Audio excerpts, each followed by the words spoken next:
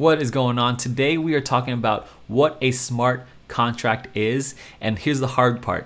I'm going to try to describe it to you in as little technical language as possible using stick figures. Okay. So if you're new to cryptocurrency and you want to know what a smart contract is, because it's important, you want to know what you're investing in, this is the video for you. If you're new to this channel, my name is Aaron. I'm on a journey to 1 Bitcoin. I'm a brand new crypto investor. Okay, I am not your financial advisor. This is not financial advice. I'm a cowboy. I give cowboy advice, so you can't sue me. Okay, don't do that.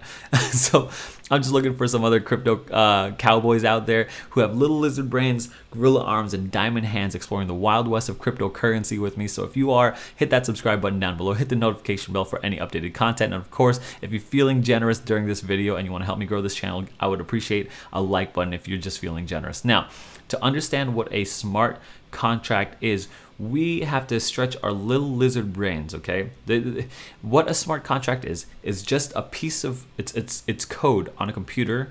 It's just a coding language that states, hey, if something happens, then something else happens. Okay, in marketing we call this an if this then that logic or conditional statement. If something happens, then something else happens. And I think the best way to understand this is by thinking about a calculator.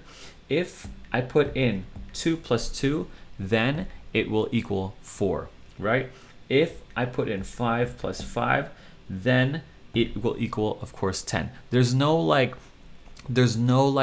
thinking about it. Like the calculator is programmed to take, if the inputs come in, then it brings out, a result.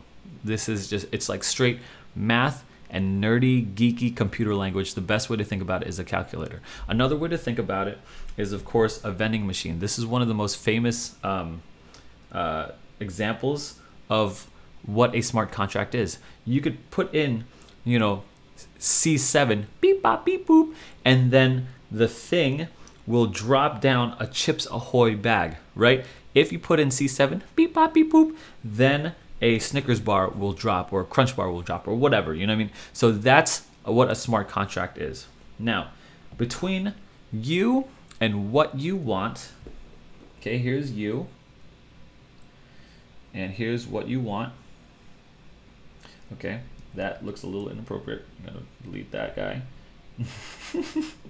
Between you and what you want, there is a bunch of middlemen. So pretend like you want a house, okay? And for you to want this house, there's a whole bunch of people, there's a whole bunch of middlemen that you have to go through, okay? For instance, like there's a bank, there's loans that, you got to prove who you are. You got to have 2 months of statements of, verified, what's that called? Income. You got to have your social security ID. You got to have 4 forms of identification, blah, blah, blah. You got to have all this stuff, okay? And there are some drawbacks to that. The first drawback that I could think of is that it is very, very slow. Slowness, I mean, it just takes time to process all this. It takes effort and to go through every single, piece of identification and go through all of that. The other thing is that people can control your info, right?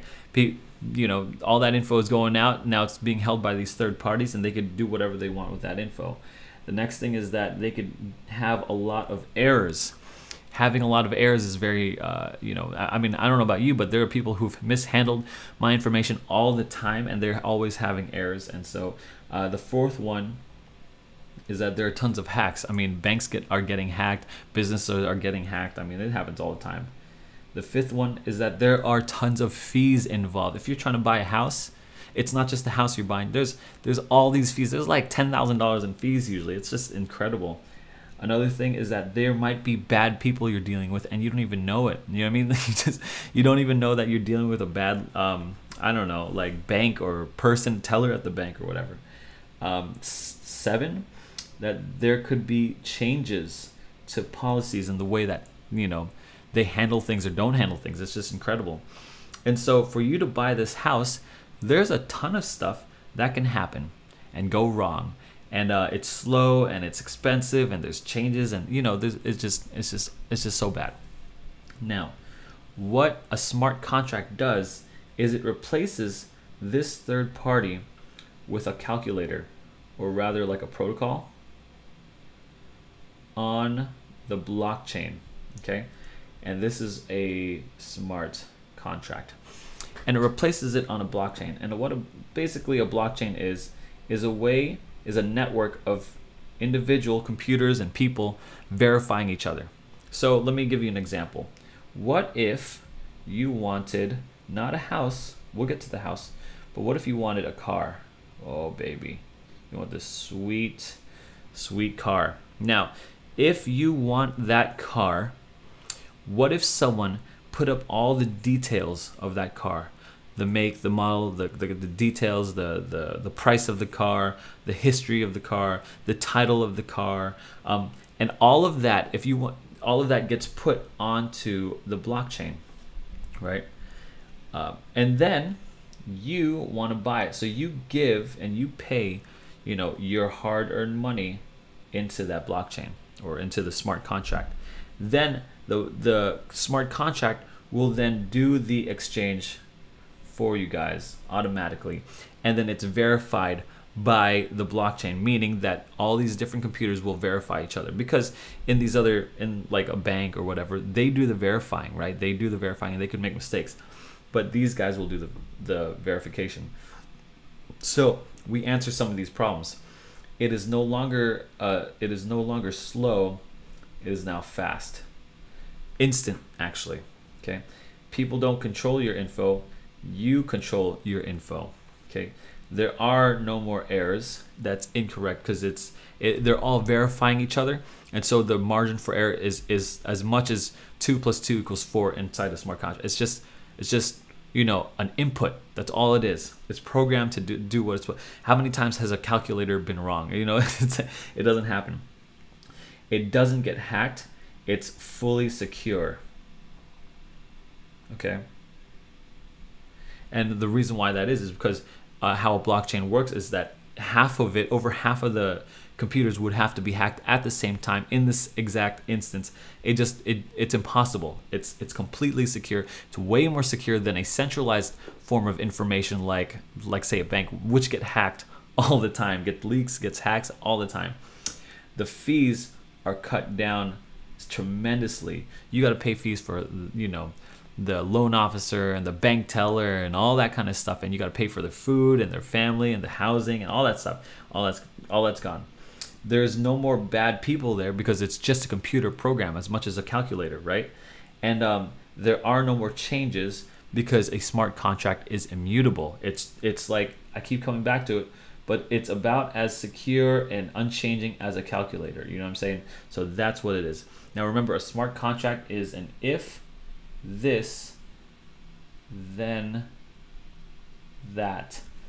It's just, if you put in money, then that happens. Now, why is this important? Because this could really change the world. This can change the way how everything works, the speed, it cuts out huge industries. It's huge industry disruptor. It's better for the end users. It's better for everyone, you know, because what if you don't have a car to sell? What if instead you have a house? That cuts out all those middlemen. That means you save on all those fees, and then it's instant.